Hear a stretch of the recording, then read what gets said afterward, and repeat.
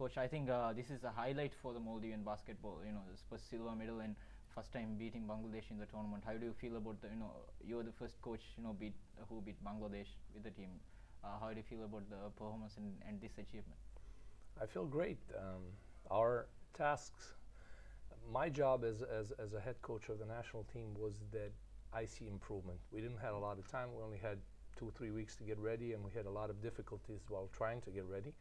So you can't do miracles in a short time. There is no instant basketball program that will make you a great basketball team. It takes time. So knowing that we only have a few weeks to get ready and we are together for the first time, my job was only to get better.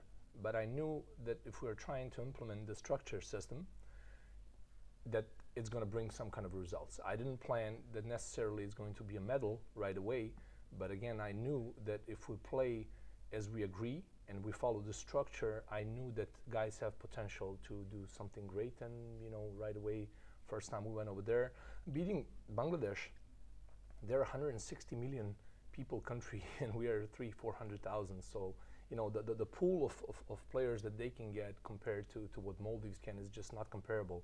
We had control over the game entire 40 minutes. The victory never came into question. You know, the guys did everything we agreed to, and as a result, that was a successful victory, almost over 20 points over a big opponent like Bangladesh.